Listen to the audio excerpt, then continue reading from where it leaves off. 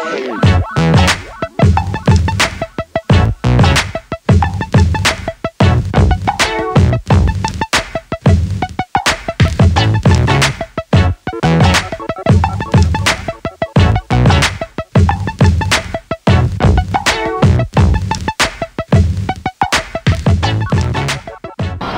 I'm doing my morning walk to work, and I started thinking about the fact that I didn't have to show a bachelor's degree or a certificate or proof of any of that when I got this job. I just showed up, demonstrated like my ability, showed my portfolio, and interviewed, and got the job. So I guess the question is, do you need to go to design school to be a designer?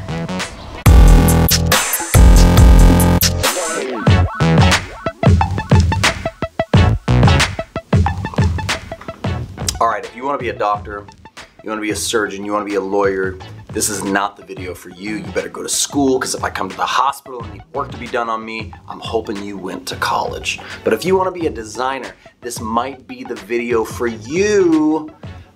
But don't go run into your mama when I tell you not to go to college, because that's what I'm about to do. I'm going to tell you not to go to school. So just stay with me, because everything I say in this video is going to be my opinion and my experience, and there might be other people that have different opinions and different experiences. So just take everything I'm about to say with a grain of salt. I feel like I've worked a pretty varied career so far in my short amount of time doing what I do. Not a single time did any of those jobs while applying ask to see my bachelor's degree, ask to see a certificate program of any sort. Not a single one. And so what do we say about that when it comes to higher education right now? What do we say about that when it comes to our craft as designers? What should we be doing then? Because I'm not saying that a bachelor's degree doesn't matter. I'm just saying when it comes to being a designer, if you know that's what you want to be, it may not be the most important thing for you. But in my opinion, what are the things that are important if I want to be a designer? Okay, like how do I go from 0 to 60? Like you've never done anything like involving design before. How do you learn some of those fundamentals? How do you learn some of those fundamentals of design? How do you learn the craft and the skill, and how do you do all that if you don't go to school?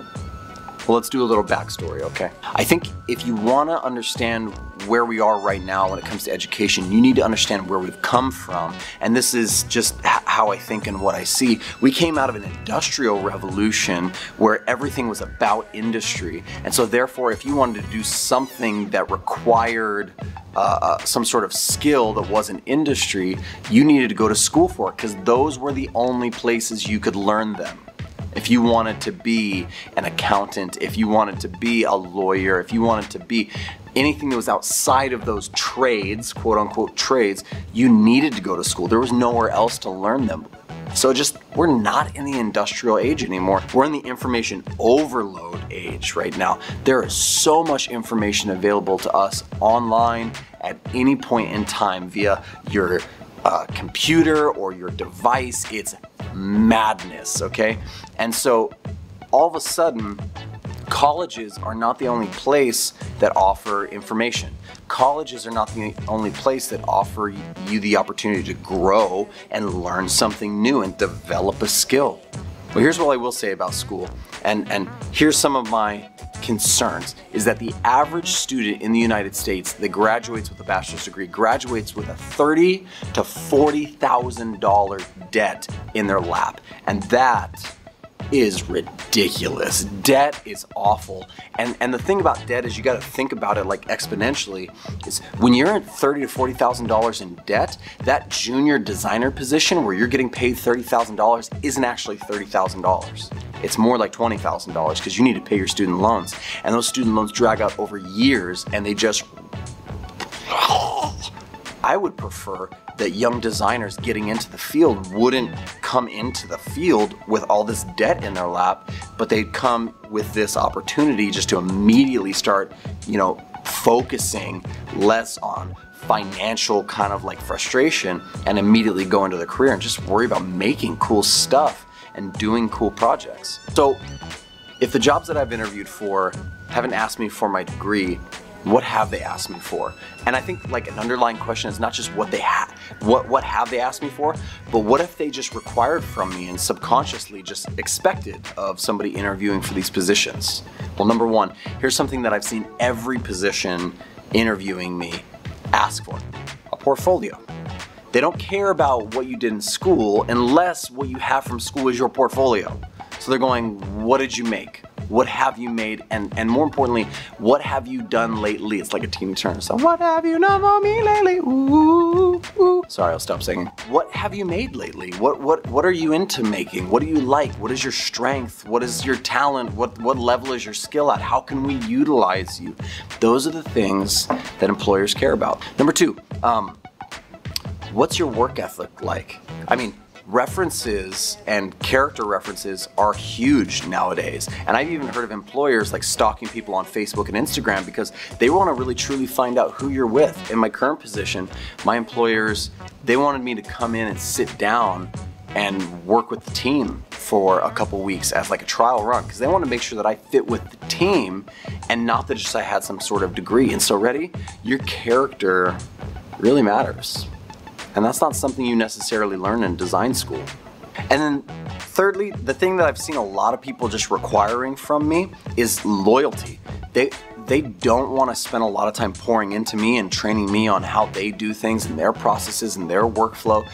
Also, they don't want to get attached to people just to have them bail for some sort of bigger, better deal out there. And so they want to know that you're not the person that's literally looking for new jobs while you're at your current job. So being a loyal person, it's really interesting because these traits kind of sound like some of the things that my grandfather's age expected of him. Hardworking, loyal, skilled, not necessarily college educated. And so I'm really excited to be in our field right now because it's less about what you know and more about what you can do. It's true that what you know helps what you can do and your abilities, but where you learned what you know doesn't matter so much anymore. Think that little puzzle through because that was a difficult one. So if you're a new designer or you're not a designer yet, but you're thinking about wanting to get into the field and the question on your mind is, should I go to school? I'm gonna go ahead and say no to you. But then the question comes, okay, what should I do then? How could I possibly learn how to be a designer without going to school? And so I have a couple recommendations for you. Number one, just start making stuff. Okay, just start making stuff. And again, it doesn't have to be on the computer. Start designing things in a sketchbook. Start designing things out of craft paper and scissors. Start designing things and like everywhere you go with anything that you can. Number two, I would say start observing. Okay, start looking around you in everyday life. What looks good? What doesn't look good? Why do you think that looks good? And why don't you think it looks good? Start writing those things down and you'll start creating some kind of like patterns in your mind as to, oh, so the more intentional something was and these colors put together and these combinations, those look good. Why do those look good? Those are great questions to start asking, and that's literally some of the first things you start learning in design school. Number three, I would say don't give up your day job until you feel like you're confident in the things that you've learned and that you can do or the things that you can make. So if you're waiting tables or like tending bar or whatever you're doing, keep on doing that, but do this in your spare time. Hustle on the side and learn this new skill. There's something huge to be said about hustling. Next, I would read a ton of books because the cool thing is that the information is readily available to you anywhere you're at. You can go to your local bookstore and pick up all sorts of books. You can find recommendations as to which books are like good ones to start with. And so if you want to learn about like web design or like interface design or just design in general, there are books out there for you and you can grab them and read them. And I don't mean to pull like Goodwill Hunting, but like you can learn everything you can learn at a college with like a library card or like 15 bucks in your pocket. I got a number. How do you like them apples? Another one would be that I mean, YouTube and all the learning platforms that are out there, like YouTube is free, so that's super great. But there's other ones out there that teach design, that teach development, that teach creative things. And you can look at all those online courses and you can pick one, and they're like 15 bucks sometimes. Or on YouTube, there's stuff for free on how to design or how to use a certain design program. And I just think that you can learn so much. People are no longer do you have to even get a teaching credential to be a teacher, which, side note, watch out for bad teachers. But there's so many people kind of sharing this wealth of knowledge. It doesn't make any sense for you to immediately go out and sign up to spend $60,000 on an education when you can find a lot of really talented people teaching the same things online. Lastly, and this is important, no matter if you're doing online learning or reading books or just doing stuff and creating stuff like on your own, if you don't have a drive and a work ethic to do it, then you're not gonna do it. You see, one thing that colleges do and do well is they require from you. They give you a grade. You either got an A or you either got an F. You either passed or you failed, and you can continue on or you can't continue on. It requires some self-motivation and some hustle from you to do it on your own. But the truth is, you can do it. You can do it if you just set up some habits and some routines and you really drive the ball forward. You could be making things in 6 months. You could have a portfolio fully built out in 6 to 8 months that took somebody else 3 to 4 years. You could already be working, you could already be debt-free, and you could already be moving in your career before they even got out of school. There's nothing wrong with not going to school if you want to be a designer. So should you go to design school or art school if you want to be a designer? I guess that really depends on what you want. The big question is, what do you want?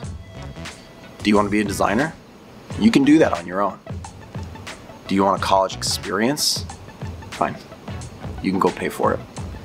But if you really want to be a designer, if you really love solving problems and creating things and making things work and seeing the light go on in people's eyes as they look at your designs and it makes sense, if you want to do that, you can do that right now.